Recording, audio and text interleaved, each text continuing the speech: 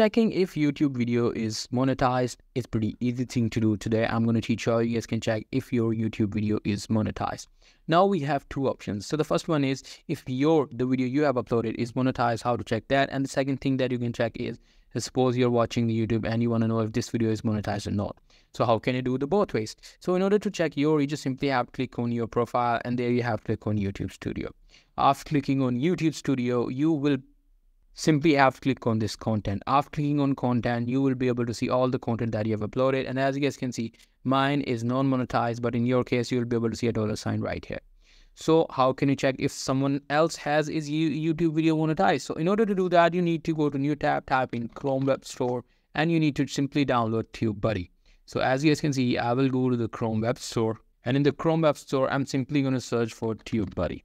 Now, TubeBuddy is a software which lets you, check the stats of the next person, total views, and estimate how much he's made or not. So I'm just going to let you know about the software, and you can do it easily by yourself. As you guys can see, it is feature. You just simply need to install it. The extension will be installed, and it will automatically tell you the stats of the next person's video. So that's pretty much it. That's how you guys can do it. Hope you guys find this video helpful.